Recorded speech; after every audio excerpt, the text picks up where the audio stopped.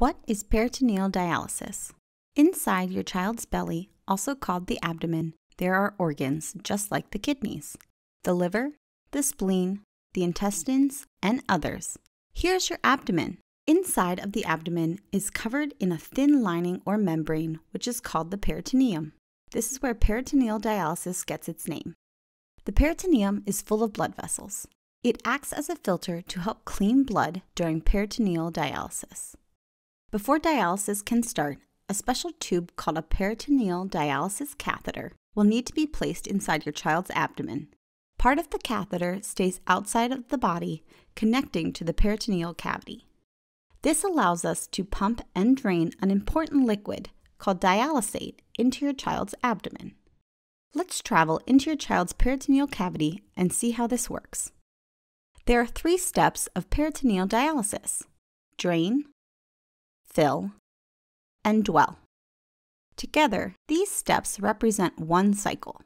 First, fluid is drained from the abdomen and leaves the body through the dialysis catheter. It takes toxins out of the body with it. Step 2 is fill. A special sugary solution called dialysate enters the peritoneal cavity through the catheter.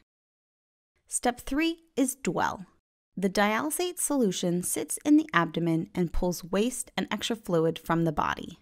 The dwell time is how long the fluid sits in the abdomen. The steps repeat, starting another cycle of drain, fill, and dwell. Each cycle should remove some fluid from the body. The extra fluid that is removed is called ultrafiltrate, or UF. After all of the cycles are done, the cycler will tell you the total amount of extra fluid, or UF, removed. Any fluid that drains from the abdomen is also called effluent. The doctors will set your dialysis prescription.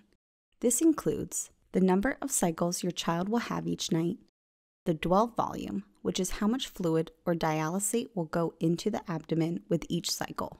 This amount may increase as your child grows. The fluid that goes into the abdomen is called dialysate. The fluid is a sugary solution where doctors can adjust the amount of sugar. Another name for sugar is dextrose.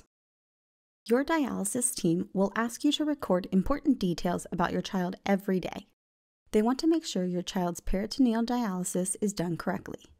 We like to use a worksheet to write down these details. Your dialysis team may give you one like it or have you keep track in other ways. We will fill this out with you as we go through the teaching. Let's review some concepts now.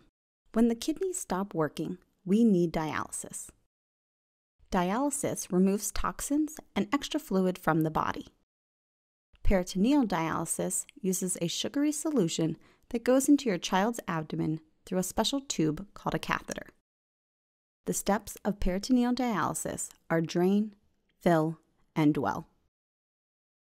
Good work! You just learned so much about peritoneal dialysis. Replay this video as many times as you need.